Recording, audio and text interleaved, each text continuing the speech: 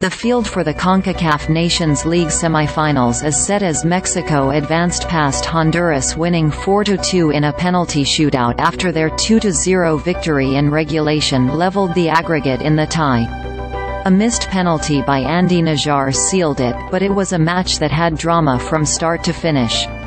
El Tri needed a fast start in the match, entering behind 2-0, but it took until the 43rd minute for Luis Chavez to open the scoring.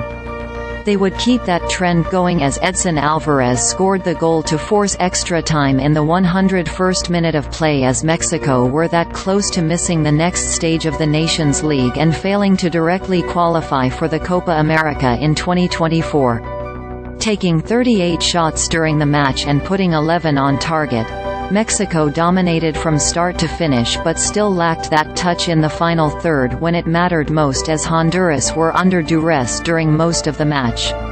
Despite how close Mexico were to crashing out, the resilience that was shown during the match is critical. Coach Jamie Lozano has a lot to work on between now and 2024, as this performance won't defeat CONMEBOL teams, but at the end of the day, the goal was to qualify for the tournament, and that's just what Mexico did. It was similar to the United States, who lost to Trinidad and Tobago but still qualified.